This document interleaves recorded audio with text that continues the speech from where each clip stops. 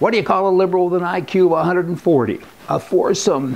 Here's a guy in Washington, D.C. He probably has a fairly high IQ. He was a social teacher, and he was fired 42 years ago because he was gay.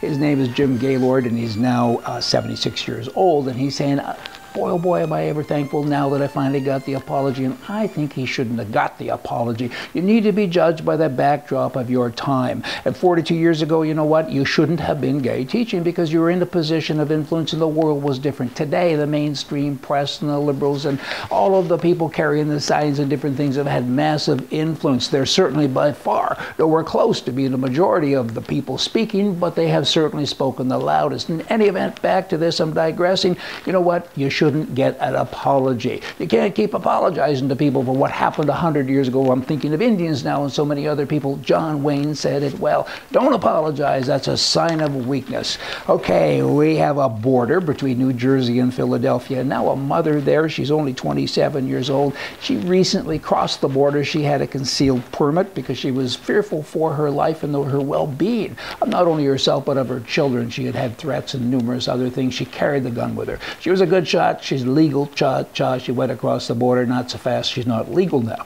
She was pulled over by a trooper. And as she was trained, as I've been trained, and everyone who has a concealed permit, when the policeman comes up to your car, you put your hands on the wheel and you say, hi, officer, I have a firearm in the car. She did that. She was arrested. She could get 3 years in prison. They gotta make the concealed permits like a driver's license, like a license plate on your car, like insurance. It has to be able to cross all borders.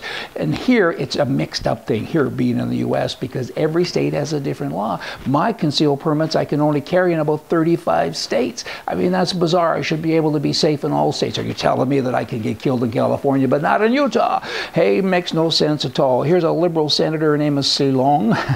Yet, and she's a liberal and a senator. So firstly, she's dumb on all counts. Are you with me so far? And to even add to that story, here's what she's done. She's introduced a private member's bill that says boards on companies, private and public companies, and all companies that are owned by other people, not the government, now in my bill, must have representation by 40% of female. It used to be 50. She had asked for that. She watered it down to 40 because the 50 was rejected out of hand. She said, it doesn't matter if they're qualified or not. I just want to make sure that every board is represented with women because that's the way it should be. And it's really a barrier of people who don't want to share the power. So she wants to share power. It doesn't matter if the people can speak English or anything. It doesn't matter if they're dumb as a hammer, but they're female, so they qualify. Why don't you just say if you got a pulse, you can go run a big corporation? What's wrong with you people? Liberalism, they drive me nuts. The Senate drives me crazy. Mike Duffy, he's out of the Senate. He's a conservative senator, and he shouldn't be. He's facing 31 charges now, including bribery, fraud, and breach of trust, and so on. The biggest thing he should be facing is fraud for calling himself a conservative. He wanted so badly to be a senator. He said, anybody can have me. He lobbied the NDP, the Socialist Party. He lobbied the Liberals. He lobbied everybody. Finally got appointed as a conservative. He said, I'll be a conservative now because I get to be. And you know what? He's a bad guy. He's done bad things, but more than anything, he's got the wrong label on there. They should have to be stamped to the forehead what they are. You can't realistically, from a legal and constitutional perspective, reform or abolish the Senate in Canada.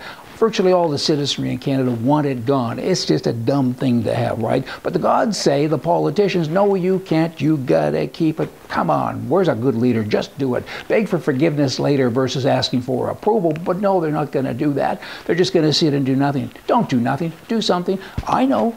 Get all the other leaders together because they all say the same thing. Nobody wants the Senate. If the Supreme Court is fighting, you get together and say, hey, we're going to sign an agreement.